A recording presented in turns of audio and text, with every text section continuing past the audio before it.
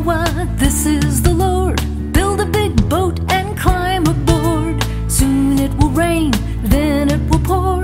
Noah was a faithful man, so he built it wide, he built it long, he built it high, and he built it strong. He followed God's plan, so he couldn't go wrong. Noah was a faithful man. With a laugh and a sigh, they said, oh my, why build a boat on the ground so high? How can an ocean fall from the sky? But Noah was a faithful, Noah was a faithful, Noah was a faithful man.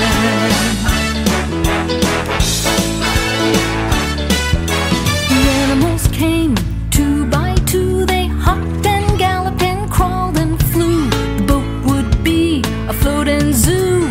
Noah was a faithful man. They all stepped up to the loading dock. All of his family, herds and flocks. God shut the door, they heard it lock. Noah was a faithful man. And it rained and it rained and it rained, then it poured. The oceans rose and the thunder roared.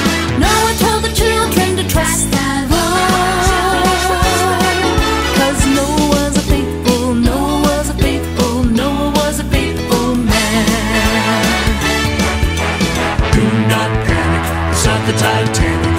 Do not panic, it's not the Titanic. For 40 days the rain came down, the water rose till it covered the ground. There was only ocean all around.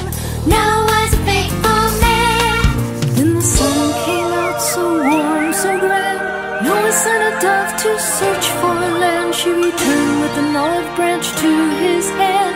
Noah was a faithful man. Yes, it rained and it rained and it rained, then it poured. The oceans rose and the thunder roared. Noah told the children to trust the Lord. Noah was a faithful, Noah was a faithful, Noah was a faithful man.